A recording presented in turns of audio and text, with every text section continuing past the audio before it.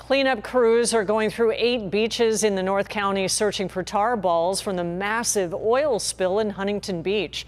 As ABC 10 News reporter Mimi Alcala explains, weather changes and high surf could cause more to wash ashore. People across San Diego County have reported seeing tar balls washing up on local beaches, and crews are now going through several in the North County looking for more. We've had our shoreline assessment teams out, so they're conducting a pre-assessment of the beaches to kind of determine which areas to concentrate our cleanup efforts in. Lieutenant Aiden Letty Phillips with the U.S. Coast Guard says behind those shoreline assessment teams are cleanup crews. We call them our hotshot teams because they're able to respond quickly. They'll use proper protective gear and equipment to remove any tar balls spotted.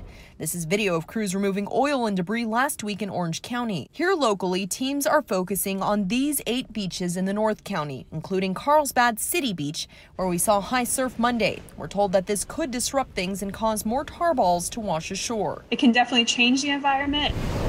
Letty Phillips says the Unified Command, which is led by the Coast Guard, is using information from the National Oceanic and Atmospheric Administration to determine where to focus their cleanup efforts. Those trajectories take into account the wind and the weather, so the storm surge is definitely something that we're watching and we're taking into account with our response efforts. The public is asked not to touch the tar balls if they spot them, instead report it. There are hazardous products in the oil, in the tar, so we ask that for the general public, they take a picture, they kind of, note the location.